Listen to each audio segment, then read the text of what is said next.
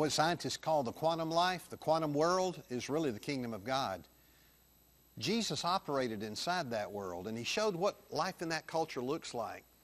Jesus was the greatest quantum person who's ever lived. His lifestyle, though, was a lifestyle that confounded those that lived with him, that still didn't have the eyes to see the greater reality that surrounded them, and in fact, it was inside them. The disciples and those that saw Jesus couldn't make any sense out of his actions because they defied logic.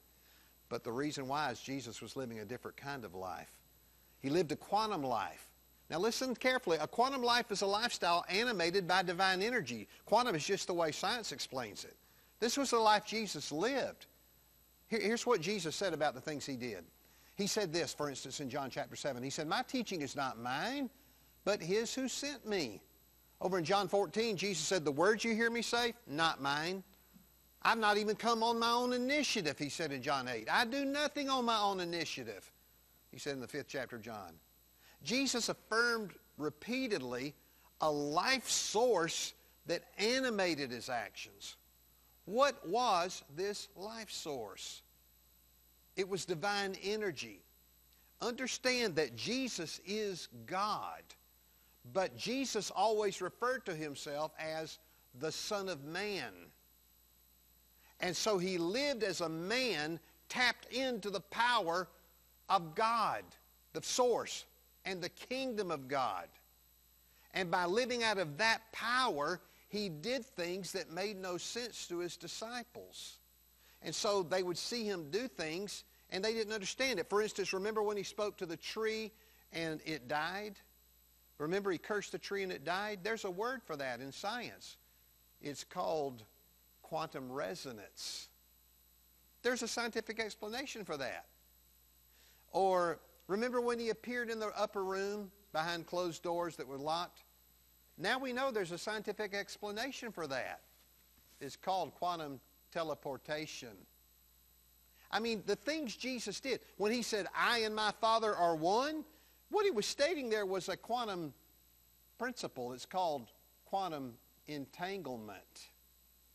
And so Jesus lived a quantum life. And his disciples said to him, listen, this is what's exciting. They said, "How do you do that? We want to be able to do these things. How do you do it?" And Jesus said this, now we get it. He said, "There's so much that I could tell you, but you're not able to bear it now. You wouldn't understand if I told you." Now, back this thing up a minute. I've just told you that right here in the 21st century, science is explaining how some of these miracles happened that Jesus performed. They said to Jesus, "How do you do it?" And he said, "Well, I could tell you, but you wouldn't understand it." But then he went on and he said, "But I'm going to go away. And when I go away, I'm going to send a teacher back, and that teacher will guide you into all truth." Guess what? Woohoo! We're living in the day where that teacher is teaching us all this truth.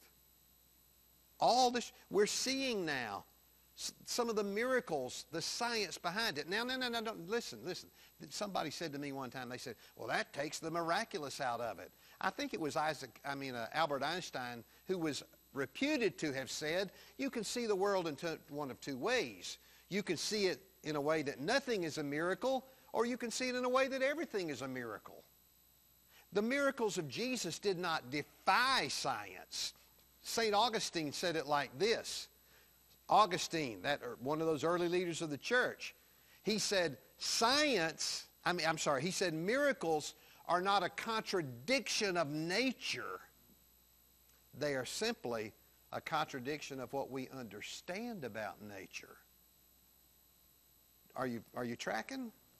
So Jesus said to them, "I could tell you how I'm doing it, but you wouldn't understand.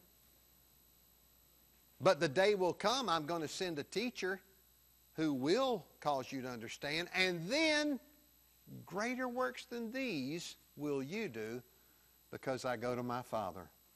Listen, if you're one of those Christ followers who's really, really into miracles, and you're all about the signs and wonders thing, this ought to excite you to the core. Because now the thing Jesus told his disciples 2,000 years ago, we're privileged to be living in a time where we can see, and it is this.